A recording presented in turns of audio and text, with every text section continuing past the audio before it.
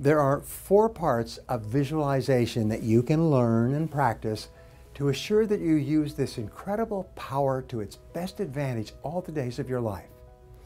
Now, the first aspect of visualization is called frequency. This refers to the number of times that you visualize a particular goal as achieved of yourself performing in an excellent way in a particular event or circumstance. Repeat a clear mental picture of your very best performance or result, the more rapidly it will appear as part of your reality. The second element of visualization is the duration of the mental image, the length of time that you can hold the picture in your mind each time you replay it. When you deeply relax, you can often hold a mental picture of yourself performing at your best for several seconds and then longer for several minutes.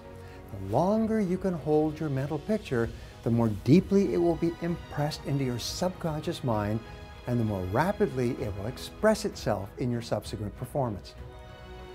The third element of visualization is vividness. There seems to be a direct relationship between how clearly you can see your desired goal or result in your mind and how quickly it comes into your reality. This element of visualization is what explains the powers of the law of attraction and the law of correspondence. The vividness of your desire directly determines how quickly it materializes in the world around you. Now, here's an interesting point. When you set a new goal for yourself, your image or picture of this goal will usually be vague and fuzzy. But the more often you write it and review it and repeat it mentally, the clearer it becomes for you. Eventually, it becomes crystal clear. At that point, the goal will suddenly appear in your world exactly as you imagined it. Now, the fourth element of visualization is intensity, the amount of emotion that you attach to your visual image. In reality, this is the most important and powerful part of the visualization process.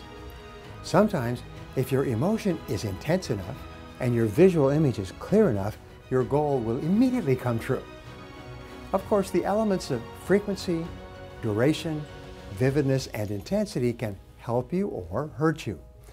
Like nature, the power of visualization is neutral. Like a two-edged sword, it can cut in either direction. It can either make you a success or make you a failure. Visualization brings you whatever you vividly and intensely imagine, whether good or bad. Continually feed your mind with clear, exciting, emotional pictures. Remember, your imagination is your preview of life's coming attractions.